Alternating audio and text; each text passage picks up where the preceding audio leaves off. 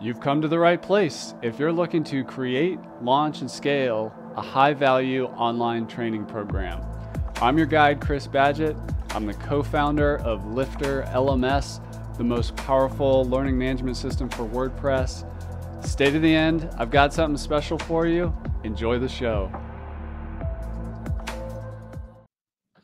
Hello and welcome back to another episode of LMS Cast. I'm joined by a special guest. Her name is Erica Nash. You can find her at ericanash.com. This is going to be a great conversation. Erica is a combination of a teacher, instructional designer, website building professional, designer, and she's a course creator and coach. But first, welcome to the show, Erica. Thank you for having me, Chris. I consider you really lucky in the sense that you possess all what I call all the hats to, be successful as what I call an education entrepreneur. And you really have developed in all those areas. Can you tell us kind of your story of, learning how to teach, learning how to build websites and do graphic design, and then becoming a course creator and coach yourself? I know that's a big story probably, but let's get into it. How did this happen? We can dive in for sure. I guess at the root of everything, like if I was going to sum it up in one sentence, it would just be that I love to learn. And I believe that education is really, really powerful and it changes people's lives. And we just live in a time where we have access to all of this information. And so I'm like, why would I not learn how to do it? Like if I'm interested in this over here and that over there and that over there, why would I not learn how to do those things? And so that's probably the, I don't know, seed of the entire story.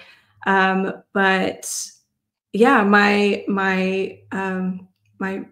first career, I guess you could say, was as a teacher. I taught high school. Well, I've taught K through 12, except for 7th grade. I taught for 10 years and it was a blast. I loved it so much.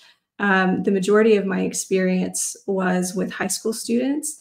And so I got to see how I taught culinary arts. And so my goal was always to teach them life skills. So it was like, when you leave this classroom, are you going to be able to cook for yourself? Are you going to be able to start a business cooking for others? Are you going to be able to work in a restaurant if, your life requires that at any point?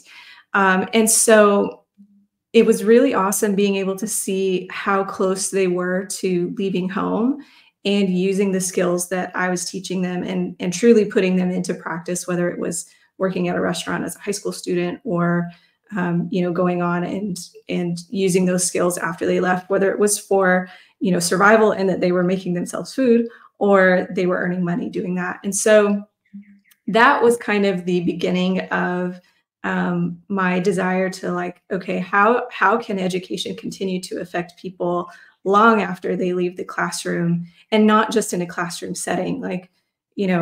We can learn in any setting, and it doesn't make it more powerful or better if it's in a classroom. Like we can learn from YouTube, we can learn from TikTok, we can learn from anybody who creates a course or educational content and puts it out into the world. And so that was sort of that piece. And I have always been creative. I've loved drawing for as long as I can remember. And I started designing when I was in high school.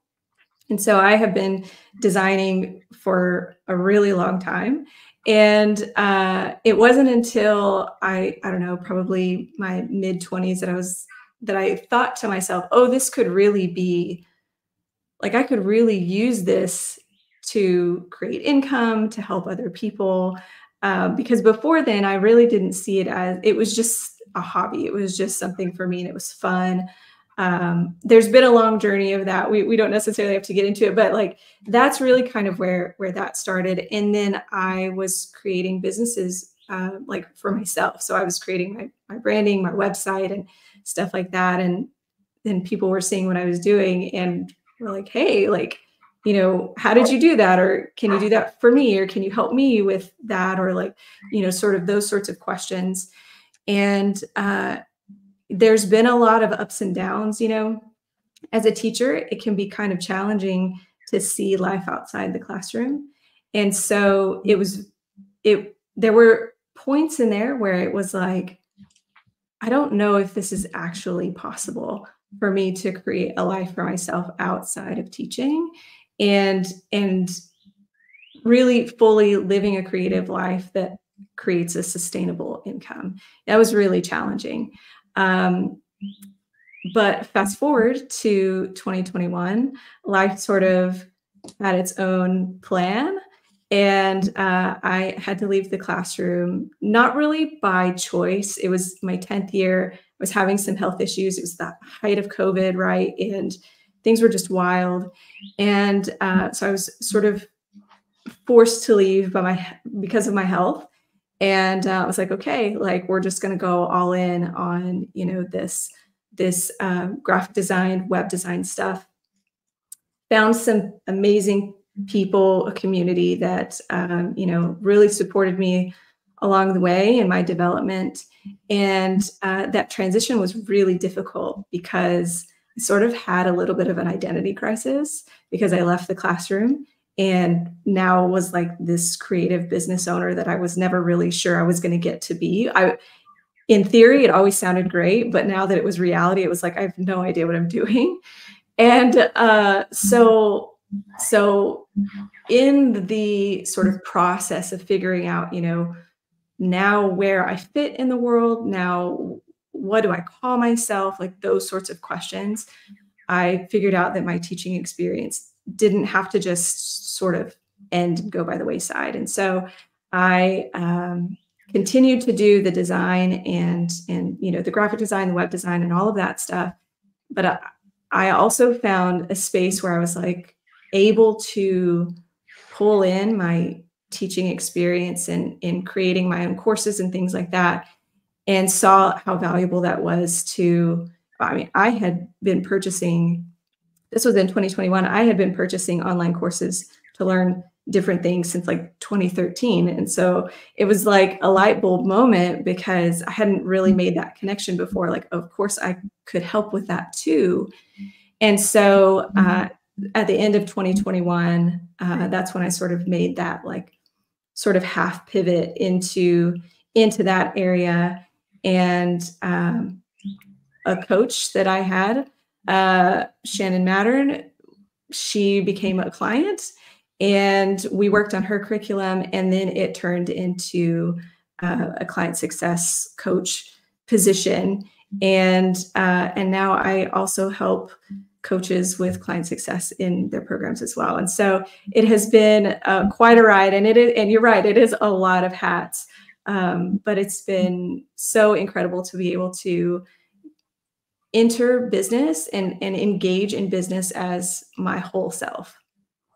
Oh, that's awesome. What a cool story. And I know what that feels like. It's the imposter syndrome. I don't know what I'm doing. You're building the airplane on the way down. And I think it's really cool you found community and reshaped your identity. These are all like really hard things. Yeah. Now I have a bunch of questions based on that story. Okay. So to help people who are, outlining a course and they have no teaching background, what are some fundamental concepts of instructional design? If you could just pass along, some key things for like, okay, I'm an expert in gardening or cooking, but I'm not a teacher. How do I create my course outline? I know on your website, I see the Register for Course Builder Live, so feel free to mention what that's all about. But I see a lot of subject matter experts challenged with actually teaching and kind of getting through that roadblock. What are some tools and ideas to help with that? Oh my gosh, this is such a good question, and I could talk about this forever. The first thing I would say is that the major problem that I see when it comes to figuring out how to put a course, whether it's a course outline or like creating all of the content for the course, is that there's too much information. And it typically happens for one of two reasons, either just out of like a sense of generosity, like they truly just want to like give their audience the best and the most information. And then on the other side, where it's just, as an expert, sometimes we see all of the connections with all of the pieces, and we deem them important, but they might not be important to the audience and the specific goal that they're coming to you for. And so you have to figure out which pieces are not necessarily relevant immediately and get rid of those. And it can be so difficult. Like that is, I think, truly the most challenging part of putting a course together, is this idea of not being married to all of the ideas that you have about this specific thing and how it should be taught. And really, and like this would be another like sort of step two, is really getting to know your ideal client and talking to them and asking them all kinds of questions, and really getting to the root of what it is they're coming to you for. And like, okay, how can we streamline this in the most efficient way possible so that it is the least amount of information they need to achieve whatever it is that they are, you know, joining your course for. And so really kind of looking at their end goal and working backwards and only including, you know, what is necessary. So those would be the top two things.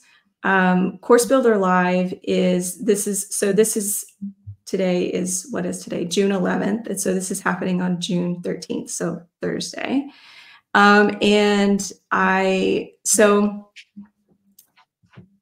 love being really efficient and minimizing the time it takes to do things. I am just very conscious of my own time, and you know, my clients, they're busy, ambitious people, and so it's also important for them to be able to sort of collapse the time it takes for them to do things.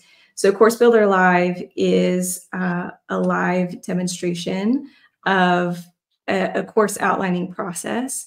I built earlier in the winter, I built a custom GPT that is it's essentially my instructional design brain inside the GPT. And I have fed it with all kinds of research-based educational practices, my specific course building process, and the things that I ask and look for, and the way that we put it together. And I have successfully tested it. It has been, I could get really nerdy about it, but it's been really fun, and it's such a cool way to take the course planning process. I've taken what could take weeks, what has taken weeks in the past, this sort of back and forth with clients and figuring out this outline and sort of what's best, and have gotten it down to under an hour. A lot of times half an hour, but under an hour. So it's been really cool. So that's what that is. That is a live demonstration of that. And you know, I'm going to preface this also by saying that using ChatGPT to outline a course is not always going to be super helpful, because a lot of times it's going to be like that expert and give you like this super, super bloated, not really targeted outline of information. Some of it may or may not be relevant. And so the difference between, you know, the two is that like this GPT is specifically designed to like minimize the information and get really targeted and ask really specific questions. And so we could talk more about AI if you're interested in kind of talking about that regarding course creation. But as far as tools, it can be a great tool if you know what information to feed it and what questions to ask it. Could you provide an example there? Like, let's say I was an investor and I wanted to teach people how to invest for retirement. If I just go to ChatGPT and say, write me a course outline for a course about investing for retirement, what's an example of your custom GPT and how it would, you know, not just take out where you wouldn't just go for that 5-second response and be like, cool, I got the outline.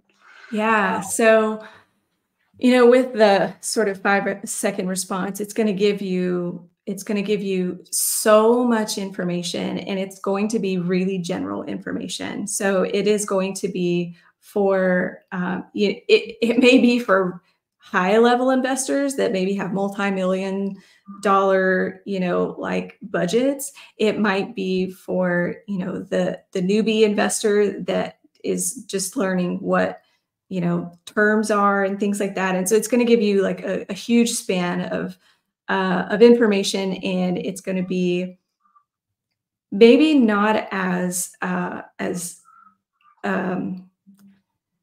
I don't know what other word to use in education, right? We use the term scaffolded, and so it might not be as scaffolded as it needs to be, and like building on each other.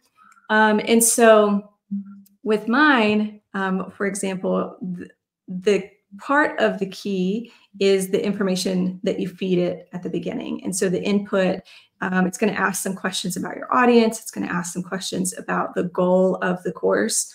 We're going to get some ideas on like, okay, what lessons do you want to include in here? And so we'll kind of sort of look at that. We'll look at, is there a specific structure that this course needs to take? And some other general information. And so we'll feed it that information up front. And then instead of giving us sort of this like bloated, really, really broad information, it is going to keep it really succinct. So it's going to give us information that's specifically targeted to whatever audience we have put in. Oh, and it also is going to ask questions about their level of learning. So in this specific topic, are they a beginner?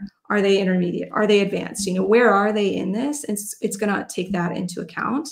And then it's also going to kind of look at the lessons that we have included in, okay, like we definitely want to include this and this and this. It's going to fill in any gaps that there might be with those lessons. And then it is going to give us within each of those, it is going to make suggestions for things that might be necessary for students to have access to in order to implement whatever it is that they are trying to achieve. So like, for instance, I believe that all educational content should be actionable rather than like theoretical. So it is always going to create lessons that are actionable lessons. So like, what is the student going to do in this lesson? Like, what are they working towards? And it will help, sort of set that up. And then from that, what materials, tools, resources are they going to need in order to do that? So it'll give you kind of a list of things to like maybe create. It is going to generate some ideas on, okay, here are some possible student obstacles that may come up when they're trying to do this. And then here's how you might be able to mitigate that so that, if we know ahead of time that that's coming up, we can maybe put in some things in place to like avoid it completely. Or if not, we at least know like, okay, here's like plan B if, that does come about.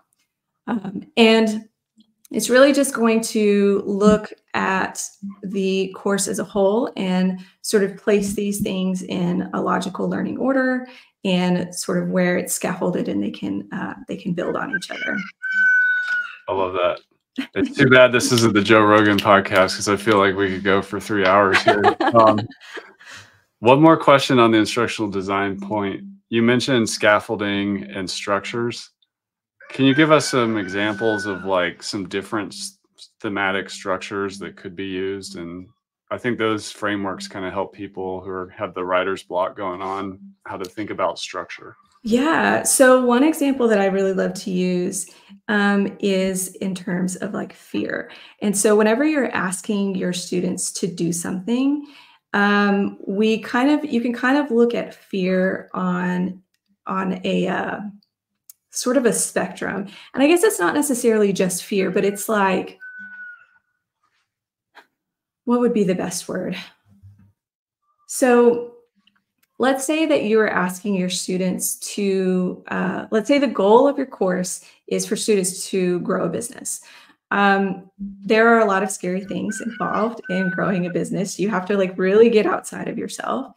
And so if one of the things that, you have your students do in order to like grow your business, their business, is to do a live TV interview, you're not going to ask them to do that the first module, because what's going to happen is they are going to get so scared. They're just going to like, peace out, I'm done. Like, we're not, and they're going to totally disengage, because that's too scary.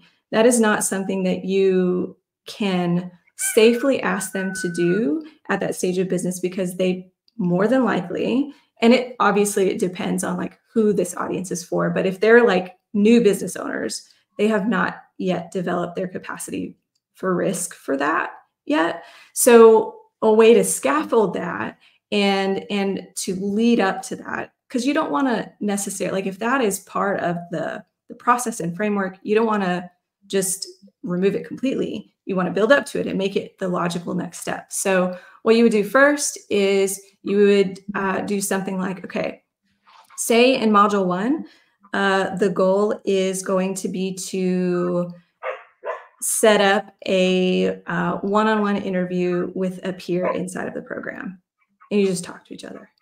And then in module 2, it's going to be, you are going to pitch yourself for a like a guest blog article or whatever that you write. And so we're increasing the capacity for risk just a little. They're not showing up on camera, but they are having to talk to someone new and pitch their whatever topic it is. And then, like, let's say in the next module, it is, they're then pitching themselves for a podcast interview, but maybe it's not one that's on video. Maybe it's just audio, or maybe it's not live. That would be the next step, sort of a live podcast interview. And then the next step would be very natural, right? A logical next step could be a live TV interview. So that is a really, really basic sort of breakdown of scaffolding and what that looks like. And so really you just have to think about, engagement as this spectrum, and sort of a healthy dose of not fear, but if they're too afraid, they're going to disengage. And once students disengage, it's so hard to bring them back. But if they're not motivated to do it, then obviously it's not going to get done. So it has to be a happy middle. And part of the way that we reach that happy middle is that we ask them to do things that are outside of their comfort zone, but not so far that it pushes them all the way over into fear and paralysis, essentially. I love that. So we're not just delivering content, we're delivering confidence and building on it. Exactly. One more structure question before we move on. And I know this is it depends answer question, but what part of the expert's curse is, like you said, building a giant library of Alexandria with everything in there? Yeah. What's like a good length for a course, number of lessons, or how do we know when we're hitting the wall? Like, another way to think about it is, maybe I should create a membership with multiple courses versus this giant 100 lesson course or whatever. Like, how do you think about length and depth of an effective course? Yeah, no, that is such a great question. And like you said, there is no one answer. Maybe not a better way to look at it, but another way to look at it is lesson length. So sometimes I will get into, I'll be like auditing a course, and I will be looking at the lessons, and they might range anywhere from 20 minutes to 90 minutes.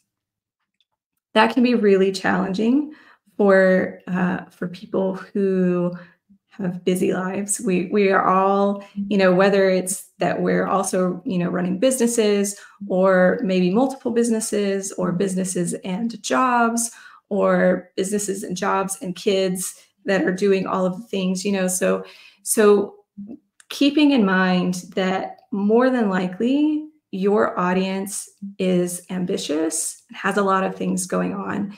So keeping in mind that, you know, their time is limited. In general, the sort of best length, and this is research based, I don't have the information with me, but the sort of average, like, top length of time you want your lessons to be is about 9 minutes. And that really just comes down to, you know, like attention span and like, what are we asking students to do? And are we able to, well, this goes back to this sort of Library of Alexandria thing. Like, is the if my lesson is 90 minutes long, does it truly need to be 90 minutes long? Is the first question. And then the second question is, in that 90 minutes, does every single bit of that have relevancy towards whatever objective it is that we're trying to achieve with this specific lesson? If the answer is no, then some of that needs to be removed. More than likely, and this is not necessarily true across the board. So, you know, obviously there are lots of factors here, but more than likely, if you're looking at your video analytics for a 30, 60, 90-minute lesson, engagement is probably dropping off pretty quickly. You know, it probably is a pretty steep downward trend. And so in terms of, you know, how do you know what your length is? It really comes down to knowing your audience and knowing what data you have available to you. And so kind of looking at, okay, let me go in, let me look at my video analytics, let me see what the numbers are, kind of doing a little bit of a deep dive, you know, auditing your own program, auditing your content, auditing your videos, talking to your members, and really kind of asking them the hard questions that might kind of hurt a little bit whenever you get the feedback, and being okay with whatever it is that they tell you, and being willing to take that information and implement it in a way that is going to serve you, but also them, you know. And so I can't say that there is a recommended sort of number of lessons or even length of time, because it really does come down to the material itself and your audience and what it is that they're trying to learn. If you have a really, really engaged audience and they are huge fans of, like, I want to sit down with this person for 90 minutes and I want to learn from them, then that is cool. And if that works, like, more power to you. But it's just important to know who your audience is and what works for them and what they want out of it. I will say that one trend that I am seeing, and I think is probably here to stay, is mini courses, like really targeted, pretty short, like, we're doing one thing, you're going to come in, you're going to learn, and it's probably going to be, you know, under an hour, under 2 hours. Like, get this done really fast and you'll be on your way, creating results. And so that is something that, like, I think is worthwhile to consider. Like, you know, what pieces of this can I take and create that is not going to be a ton of work for me, but it's also not going to be a ton of work for my students, but is still going to get them the results that they're looking for. I love that. I saw a great mini course like a year ago where the whole purpose of the course was to set up your home video, audio, like, content studio thing. And it was a very specific thing. And I saw how popular the course was. And I was like, yeah, clear problem, clear solution, quickly, buy exactly these things, set them up in this way. And yeah. Yeah. You mentioned goal orientation, or get your students taking action, which I'm a big fan of. You know, there's templates to fill out, like spreadsheets and tools you can make. There's like assignments, like, before the next lesson, go do X, Y, and Z. How do you get a course to be more action oriented and outcome driven? Oh, that's a good question. So, you know, I think there's a couple of different ways to go about this. So if we're like setting up a brand new course, so like, let's kind of look at it on that side. If we're setting up a brand new course, we're going to start with the end goal in mind. So The looking learning at, okay, objective. do what? The learning objective, or what? Yeah. So like, Teaching. what is the big goal? Like by the end of this course, they are going to be able to do X, Y, Z. And then taking that and working backwards into like, okay, why can't they do that right now? And giving whatever answer that is. And then doing that with that one. Okay, why can't they do that right now? And then just working all the way backwards to where they are. And then that's essentially the goal of each module, of each lesson. So, you know, if they're unable, like setting up their home video or whatever setup, you know, why can't they do that right now? Well, they don't have the equipment. They don't know what equipment. Why don't they have the equipment? They don't know what equipment to buy. Why don't they know what equipment to buy? Well, there are a ton of options. And so, you know, just like working backwards from there and like getting really, really like each one just gets a little more targeted and a little more targeted. And so then that's how it starts to be scaffolded naturally, because you're building backwards. On the flip side, if it's a course that is already like built and it's already, students are already taking it and all of that stuff, you know, kind of you can work backwards that way, but that's going to be a lot more disruption and interruption to the current students. And so in that case, it would almost be kind of working like doing an audit, looking backwards, right? And like, you know, where are the gaps, but then almost working forward, like, okay, in this first module, this first lesson, you know, what are we asking them to do? And if the only thing we're asking them to do is to listen, is there some, like, does that really need to be there? And if the answer is yes, then how does it connect to, like, when is the next time we're asking them to do something?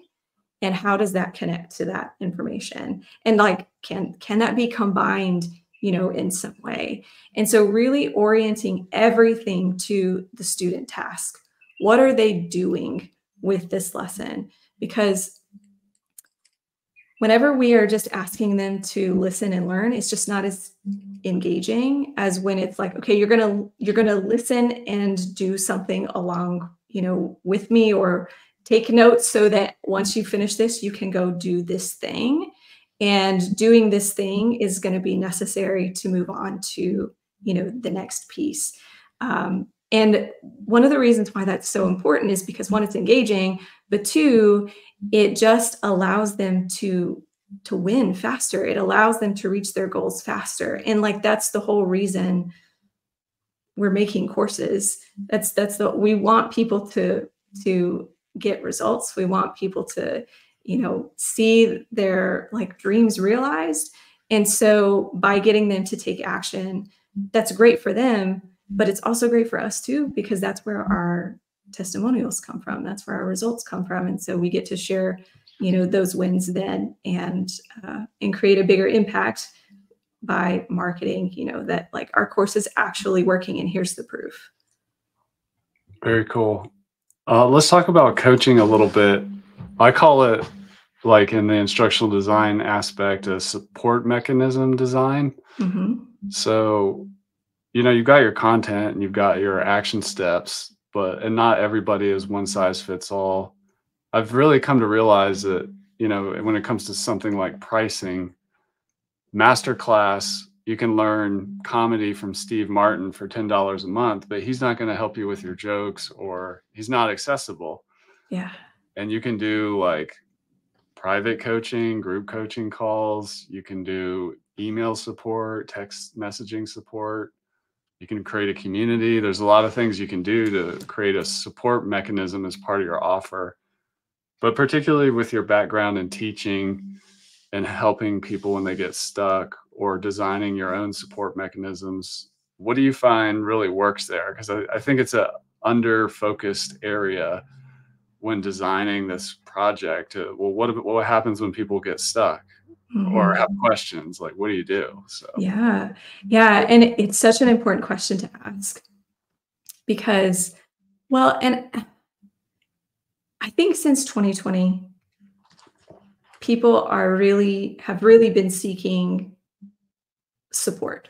Like, I don't think, not, and again, not to say like this is not like a blanket statement, but I think the majority of the time, people don't want just like a do-it-yourself, self-paced, like with no community, no support, no nothing.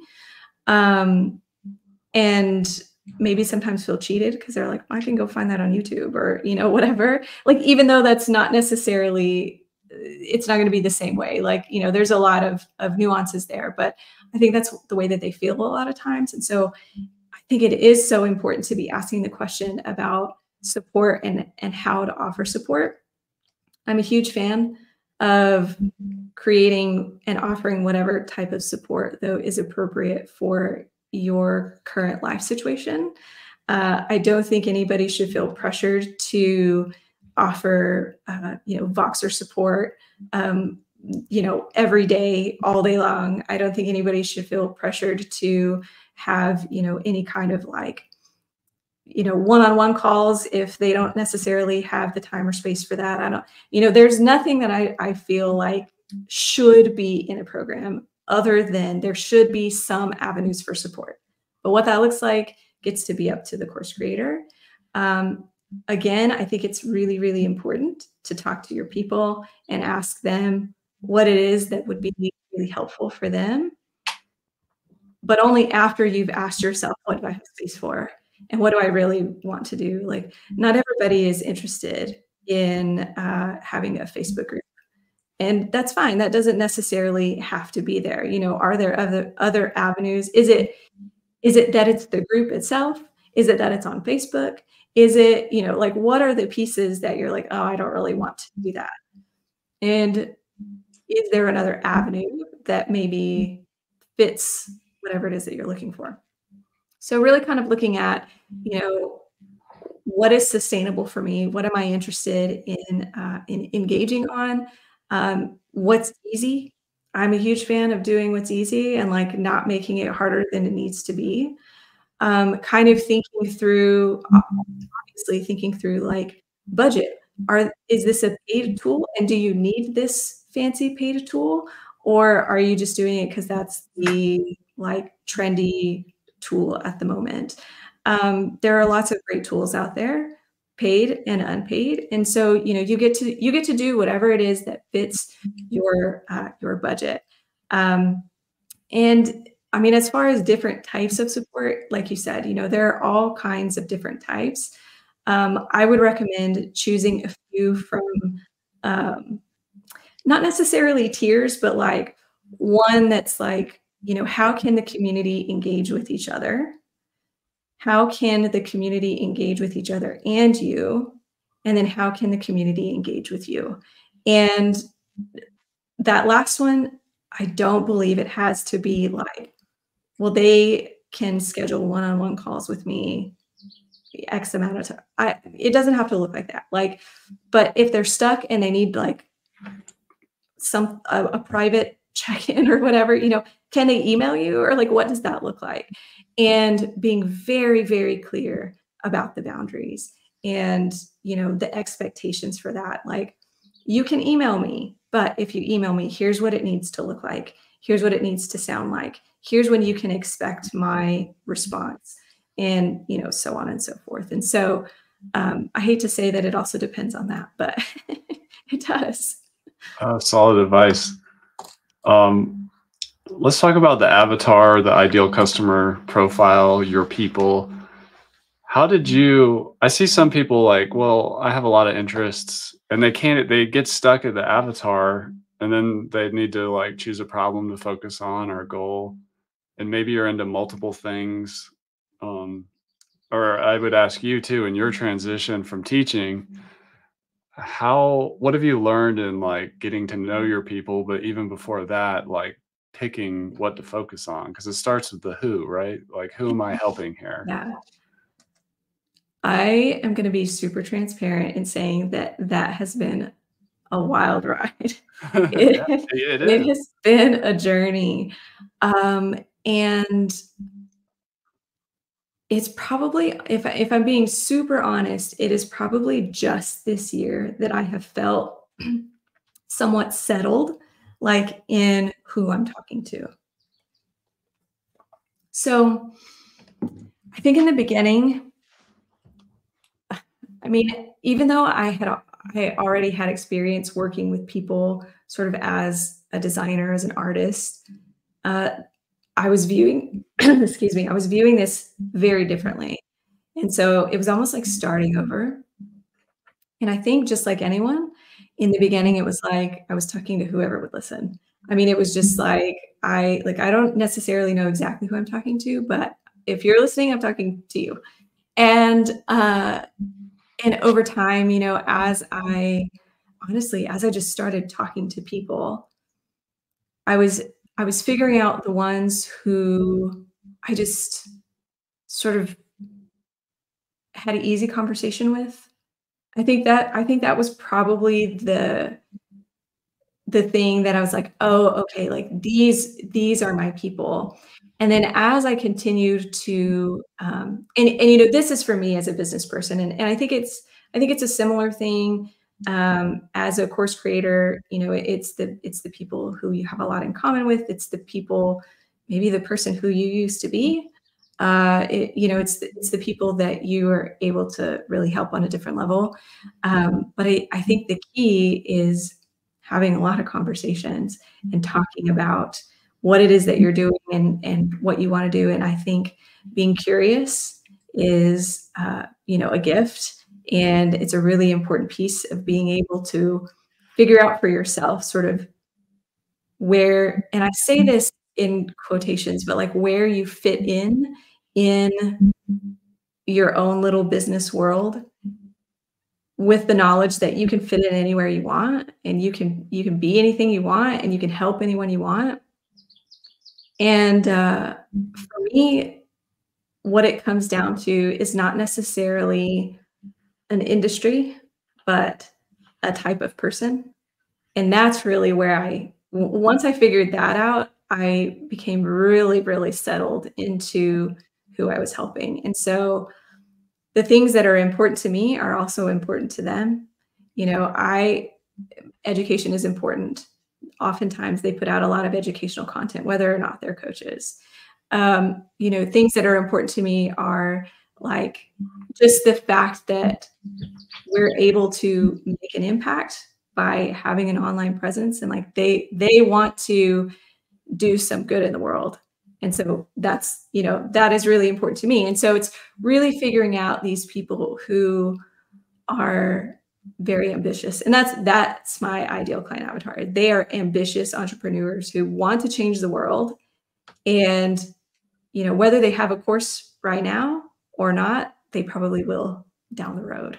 And so, you know, just really kind of being open to, uh, I don't know, letting it flow a little bit. I don't think in the beginning I would have guessed that this is where I would be.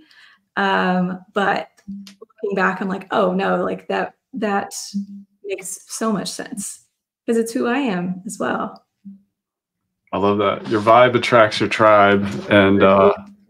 if you know what you love, lifelong learning, being ambitious, making the world a better place, being entrepreneurial, like those Yes, are the people you want to hang out with exactly. and serve because you understand them. Yeah.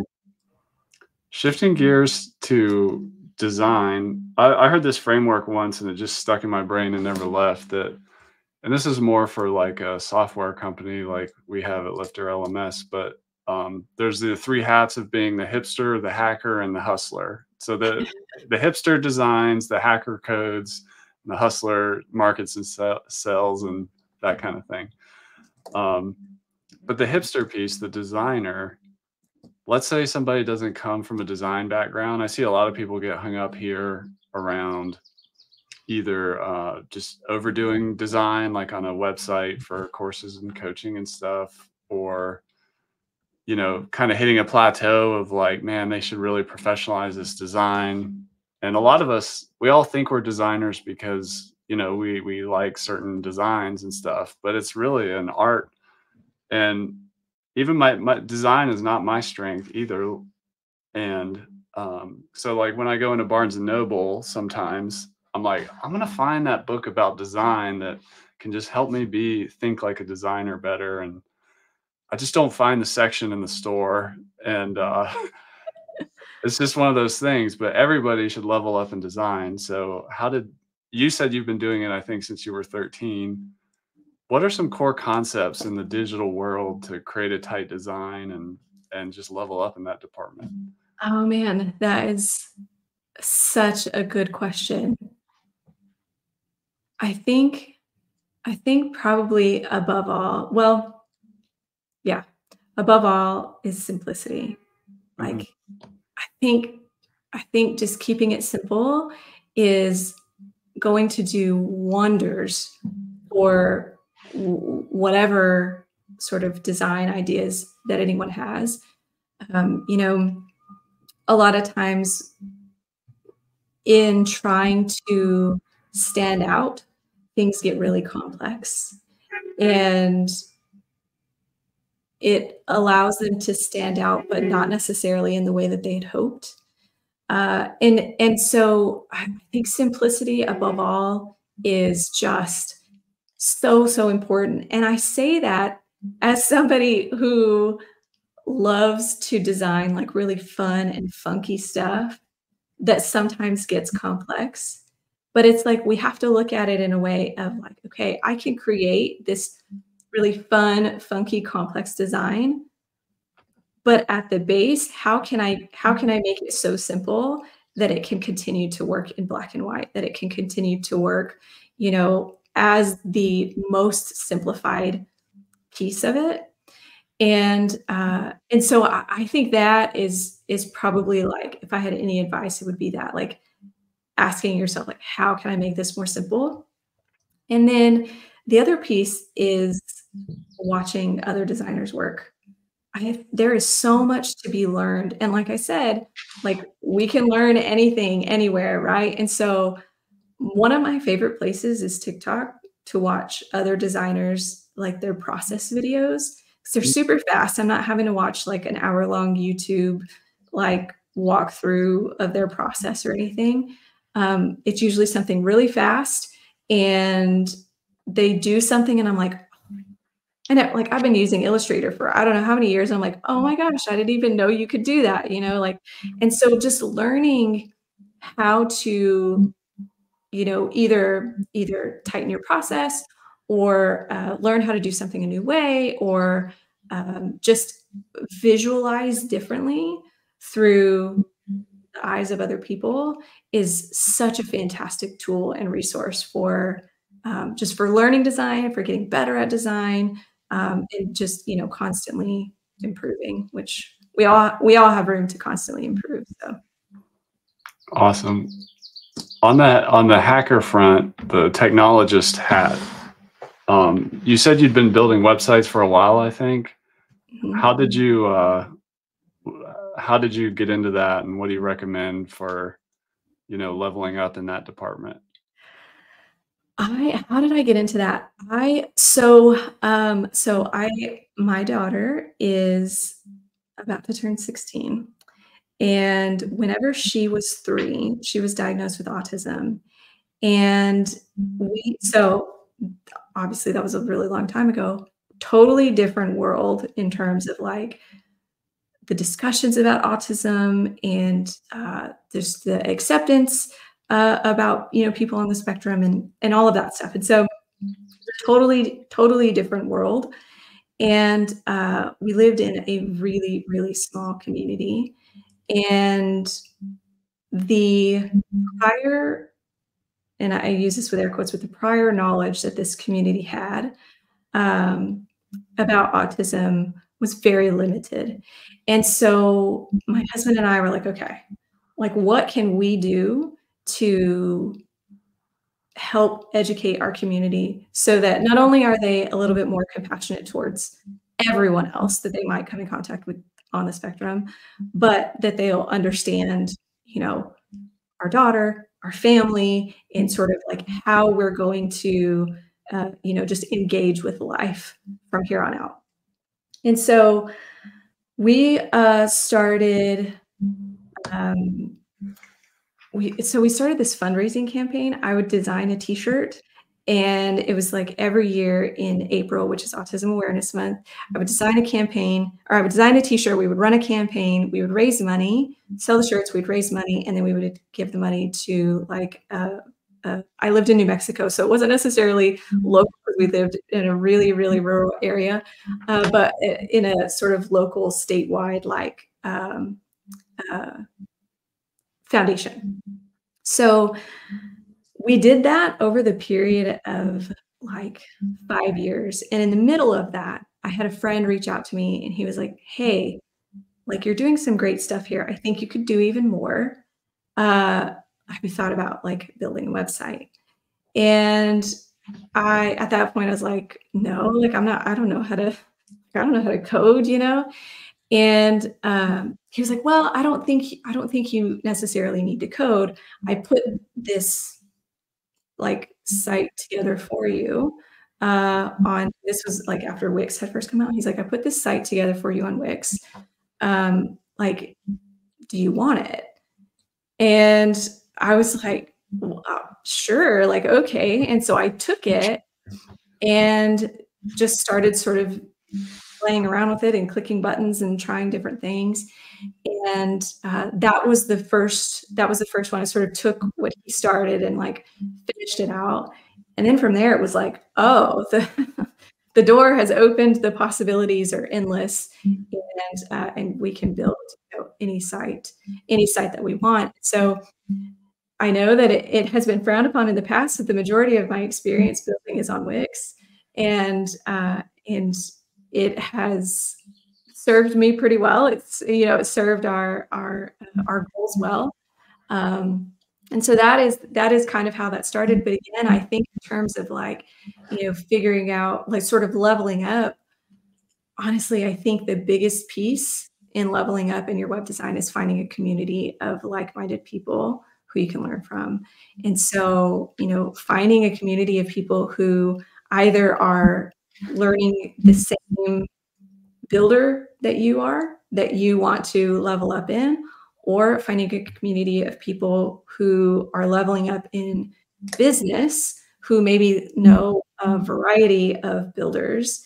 And, you know, if you're interested in learning, you know, a different builder, or, you know, additional skills from there. So I think community is probably the most important piece. And just real quick, what have you liked about working in Shannon Mattern's community? Oh my gosh, that community is just incredible. It's seriously one of the best places on the internet. And I mean, as far as like the best thing, I mean, it's the people. It's the people. It's getting to help. It's getting to see real time them overcoming really hard stuff and reaching their goals in spite of life throwing all of the things at them that might keep them down. So it's just been incredible, you know, to work with all of them, learn from all of them, work with and learn from Shannon, and just continue to be part of a community that truly, really cares about people. That's awesome. Yeah. Well, that's Erica Nash. Go to ericanash.com, register for Course Builder Live. And thank you for coming on the show, Erica. I really appreciate it. Is there any other ways for people to connect with you? Oh my gosh. Well, thank you for having me. I appreciate it. And always enjoy talking about this kind of stuff. So I appreciate the opportunity. Um, so I am on Instagram, but I'm getting ready to like wind that down. But right now I have started, you can get on my email list. I'm there a lot. When you can just like sign up on my website. But I am also on Substack, and am starting to share some things there. And you can just search my name and it will come up. Awesome. Yeah. Well, thanks for coming on the show, Erica. And thanks for, you know, just being a great example of what I call an education entrepreneur, unicorn, spinning all the hats and helping other people on the journey. Thanks so Thank you much. so much. And that's a wrap for this episode of LMS Cast. Did you enjoy that episode? Tell your friends and be sure to subscribe so you don't miss the next episode. And I've got a gift for you over at LifterLMS.com/gift. Go to LifterLMS.com/gift. Keep learning, keep taking action, and I'll see you in the next episode.